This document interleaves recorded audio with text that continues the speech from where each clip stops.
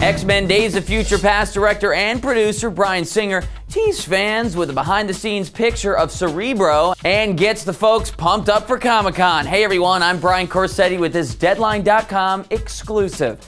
Bryan Singer is back directing X-Men Days of Future Past almost 10 years after he directed the second film, X2, in 2003. Now, Singer announced he's bringing back Cerebro, the famous device Professor Xavier uses to read minds.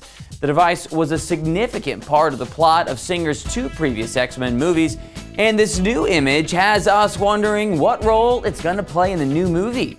Don't worry fans, because with Comic-Con around the corner, Singer is bringing new Days of Future Past content to this year's San Diego convention. Also, Joss Whedon will be airing part of his S.H.I.E.L.D. television pilot, and maybe even some new Avengers 2 teasers. New footage from Captain America, The Winter Soldier, Thor 2, The Dark World, Guardians of the Galaxy, and Ant-Man.